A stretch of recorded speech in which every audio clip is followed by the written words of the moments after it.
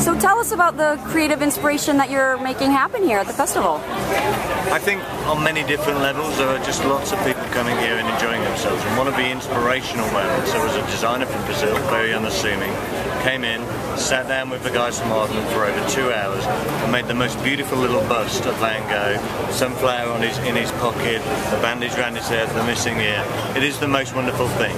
I mean, and it's that kind of, he'd never done this stuff before. He was latently creative, had all of the skills to express himself, and he just jumped in and got stuck in, which is what it's all about. Proud of it, and I think that feeling of achievement of doing something that they hadn't really thought that they could do, suddenly, that's exactly what we do on a daily basis, but much fun. There's no rules, there's no brief, it's pure and utter indulgent creativity, and I think sometimes you need that release to be able to then go back to your day job and take a little bit of what you felt there into what you do on an everyday basis.